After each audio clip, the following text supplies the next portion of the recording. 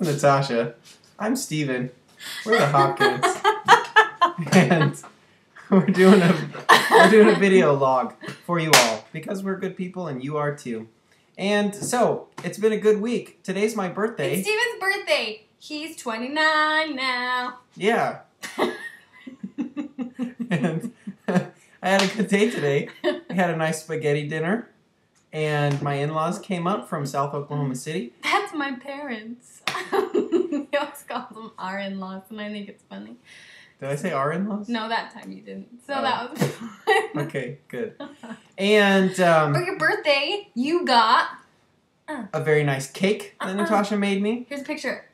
Bing. That's a bike and cannolis on a hill. Very nice picnic. Cute. Yes, it was beautiful. Natasha gave me a very nice frying pan and a mortar and pestle, which we are really excited about using in our kitchen. You can use them together.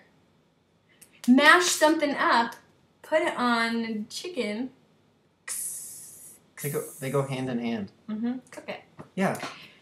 Good. I did that. Good. Also, last week, what did you do?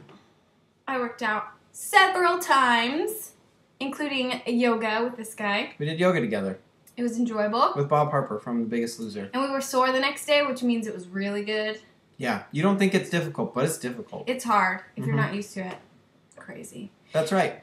I went on a temple trip with the youth, and that was enjoyable. Youth are good people. They're a little strange sometimes, Weird. but they're good But they're people. good. Yeah.